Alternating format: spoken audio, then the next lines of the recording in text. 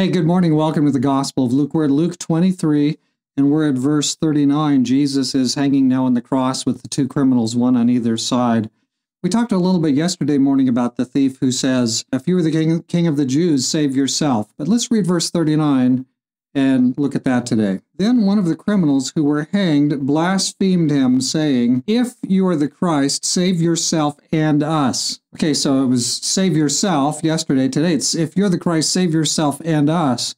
Now, it says that he blasphemed him. He blasphemed. How did he do that?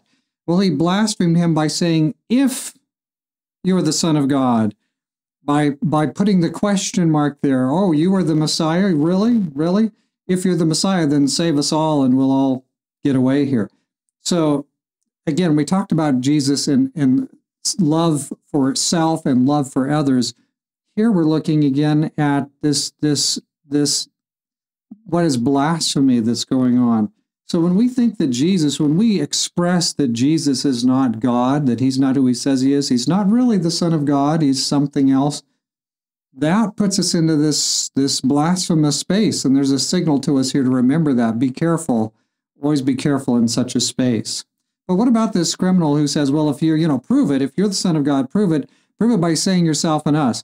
Well, these guys, we're going to see tomorrow, they're guilty. They're there for a reason. Jesus is innocent. Well, again, we'll see this tomorrow. But why would he save them if they don't give themselves to the Father? Why would he save himself if it would mean the loss of the entire human race, which it would? So yes, there's some things going on here that the criminals, obviously the criminals don't have full clue.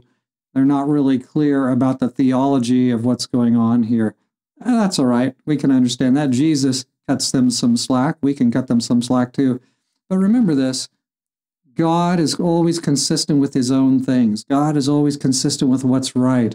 And so Jesus is not going to just suddenly change his mind. Yep, this hurts pretty bad. I'm out of here. That's not the way it's going to be. He made his decision. Now he's hanging on the cross. Now he's finishing this element, this part of making the atonement for humankind. It's because he loves you that he endured all these things. Endured them, even though we were treating him like weasels. We were treating him like we were just a bunch of rats. But he loved us anyway, and he still made a pathway to the kingdom for us. As Jesus hangs on the cross, we continue looking at the Gospel of Luke. Let's pray. Dear Father in heaven, thank you that Jesus went all the way through. He didn't stop halfway through. He didn't take a break, didn't take a time out, didn't pause for a drink of ice water. Lord, we just thank you for Jesus, that he was always true to himself, even in the agonizing torture of crucifixion.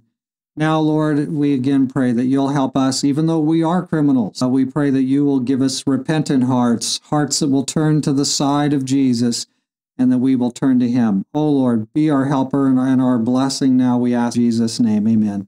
All right, friends, may God's blessings go with you today. He certainly earned those for you when he was on the cross.